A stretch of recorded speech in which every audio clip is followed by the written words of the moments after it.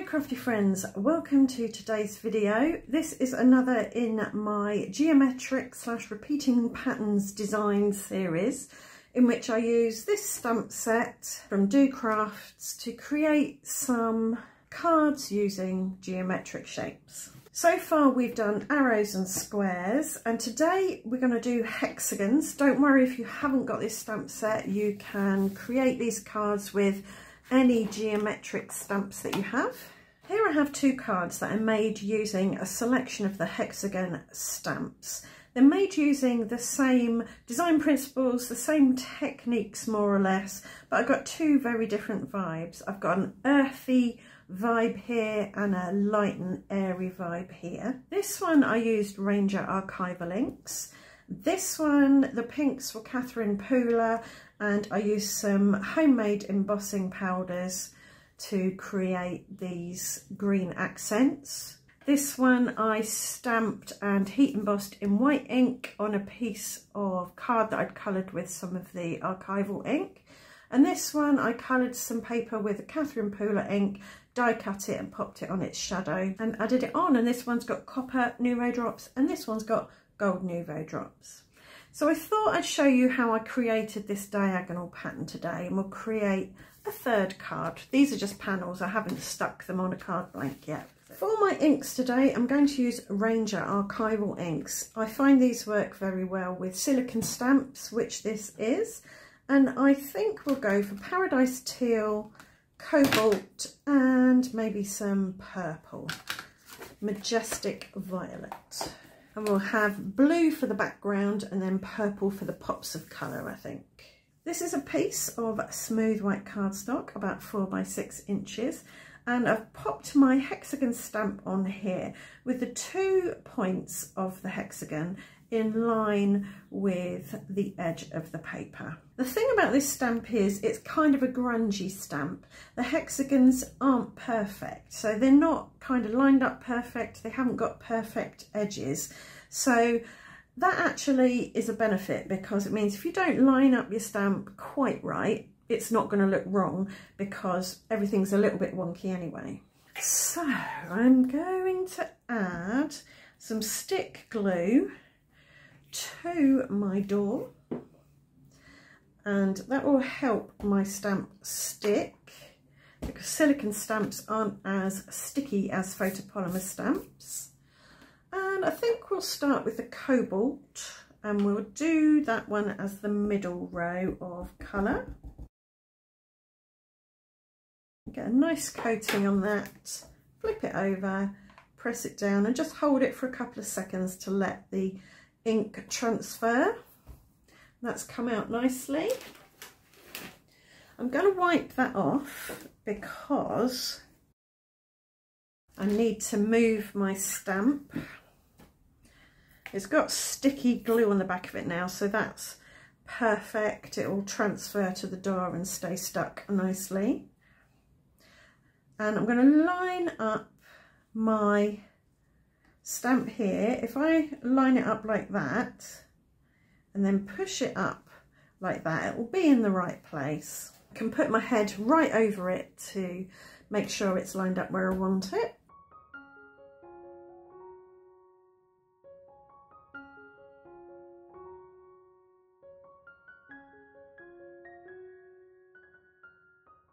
I'm going to draw my paper down a bit because now my stamp needs to go off the edge.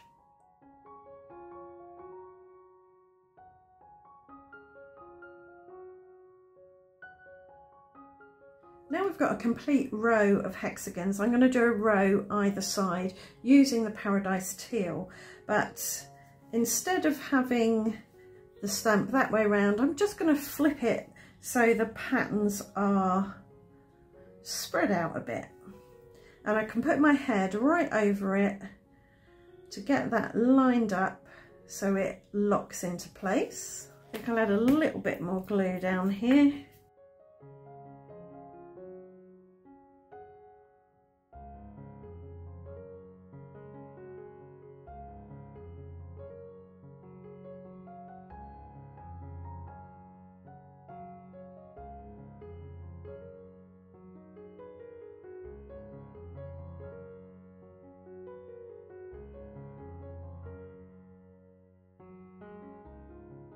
So that's a Paradise Teal row finished. You can use an acrylic block to build these patterns. I find it easier to use a stamp positioner because I can take my time to line up the uninked stamp, and then when it's in the right position, pick it up, ink it and stamp it. If you use a stamp block, you need to ink it, get it in the right position and then stamp it. And so there's a little bit more hit and miss to it. But if you've only got an acrylic block, you can definitely still do this kind of pattern. So now I'm just going to put another row here, and I flipped my paper around so I can just keep this aligned to the left, and I think I'll just pop that there. So that's in place, it's still sticky, and I can just get on and do the third row. If you haven't got a strip of hexagons, you can still, if you've got the patience, build up a pattern like this using single stamps that will just take a little bit longer.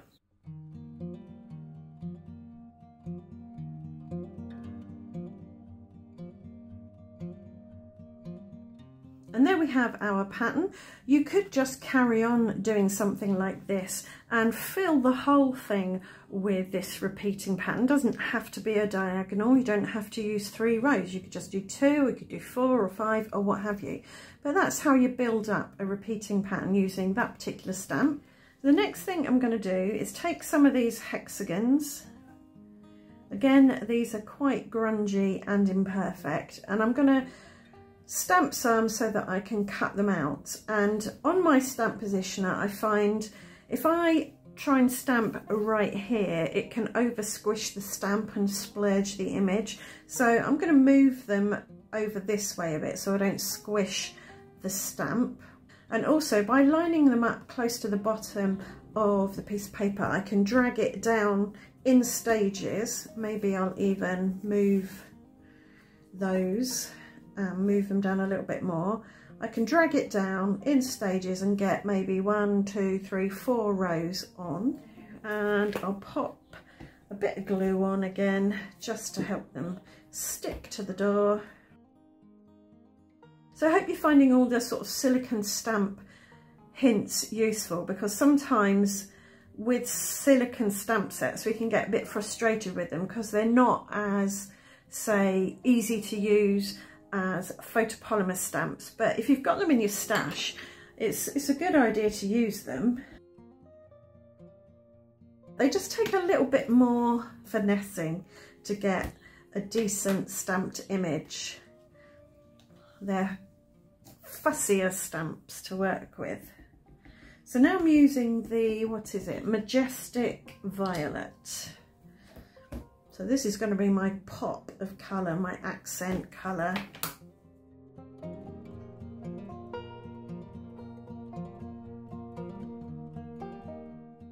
If you've got hexagon dies, you might find that they fit quite nicely around your stamped images. My hexagon dies don't quite work with these stamps, so I'm going to cut them out individually. And I find it's easier to roughly cut them up into individual bits of paper and then cut them out neatly. So all I'm going to do is take, I'm not even using detail scissors for this because it's just a bunch of straight cuts. I'm just going to cut maybe 1 millimetre or 2 away from the outside line. And it might be a bit fiddly, but if you want to make them look like die cuts, get an embossing tool and run around the edge just to bevel that edge, but it's probably not necessary because they're quite small and I don't think you're really going to notice. Right, I'm going to cut all these out and then I'll come back to you. So now I've got my card panel and 4 lots of each of the 3 stamped hexagons, and for my sentiment I'm going to use this gold foiled Happy Birthday die cut because I think the gold goes nicely with the blue and the purple. And I'm thinking a bit like I did with this one, having the big white open hexagons as a background to my sentiment, maybe just using 3 of them, the three best ones. And then dotting the others around. So I'm going to put the big ones flat on the background.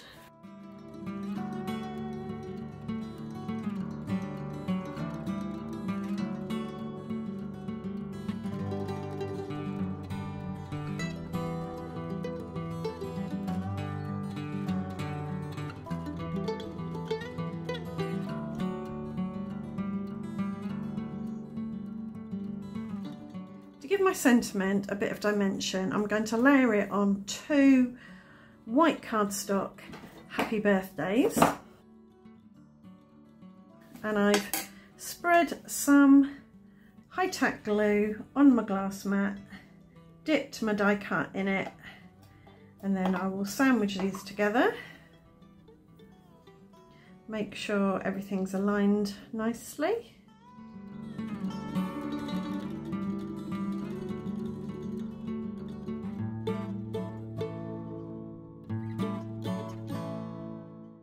And then pop some more glue on that one and add the gold one on top.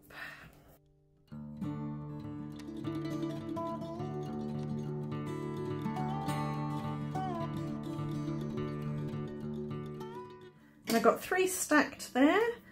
I can add some glue to the back of that, pick it up and pop it on there.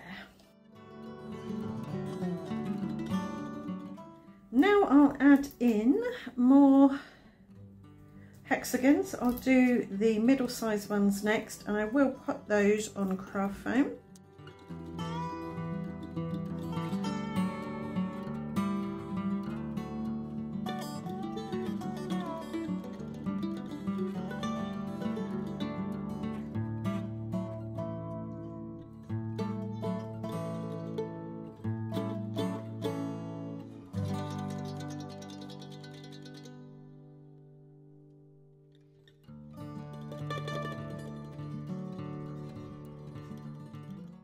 And we'll bring in the little ones,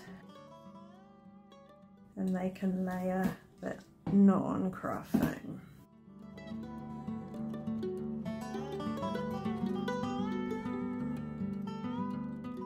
And for a little bit of extra dimension and shine and interest and energy, I'm going to add some white Nuvo drops. And the beautiful thing about the archival inks is they are permanent once dry. So these white drops won't absorb the colour. They will sit on top of the ink and stay white. And there we go, 3 celebratory cards made using the same stamps and the same design idea, but 3 quite different results. We've got this strong, woody, earthy one, this light, ethereal one, and then something in between, I think. Right, I hope you have enjoyed the video. Maybe it's given you some hints and tips. If it has, please do leave a thumbs up, a comment, like and subscribe, and I'll see you back here very soon for the next video in this geometric shape / repeating pattern series. Thanks for watching. Bye for now.